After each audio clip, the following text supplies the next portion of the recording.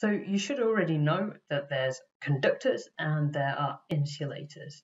And you should know that the difference is that in a conductor, such as a metal, you have a material with free delocalized electrons. So this is electrons that aren't bound to a single atom, so they're free to flow through the material. And that's what this animation is showing. So here you can see the little blue electrons bouncing around at random, and they're free to flow through the material. And you've got the fixed atomic cores that you can see here in purple. Now we've got no current flow at the moment because the electrons are just moving at random, right? So they've got some thermal energy, they're moving around, but there's no net flow because I've not applied a voltage across this material. What I'm going to do now is apply an electric field. We know that electrons are negatively charged. So if you can see here, this arrow, I'm making the left side of the material negative and the right side of the material positive. And of course, electrons are negatively charged and like charges repel. So the electrons move away from the negative side towards the positive side.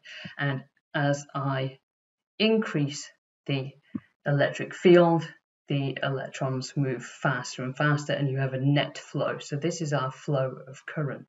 And that's exactly how metallic conductors conduct electricity. So why are semiconductors and how are semiconductors different to this? To explain, I'll take elemental silicon as an example because it's the most commonly used semiconducting material.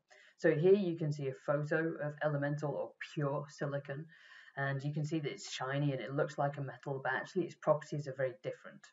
So silicon, we've got our symbol Si, and it has 14 electrons. So let's have a look at what that looks like.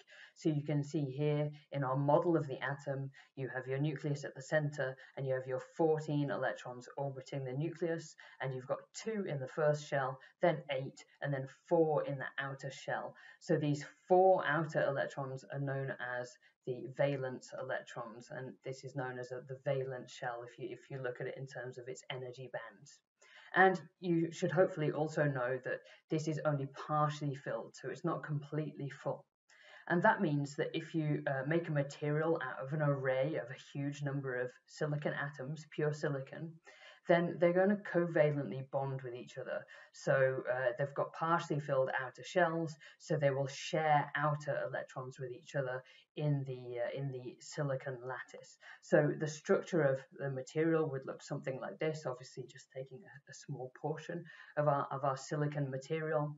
And for the sake of clarity, we're not looking at the lower electron bands because it's only the outer electrons that take part in this covalent bonding process. So we can simplify our diagram by only showing these outer electrons and how they're shared across this silicon lattice, this pure silicon lattice. So they're the outer electrons drawn in there, and you can see that they are all involved in covalent bonding.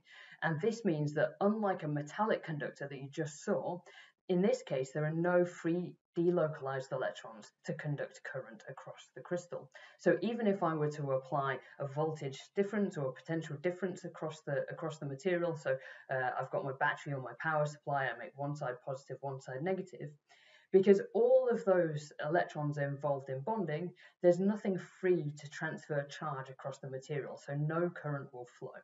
But this is where semiconductors get really interesting, right?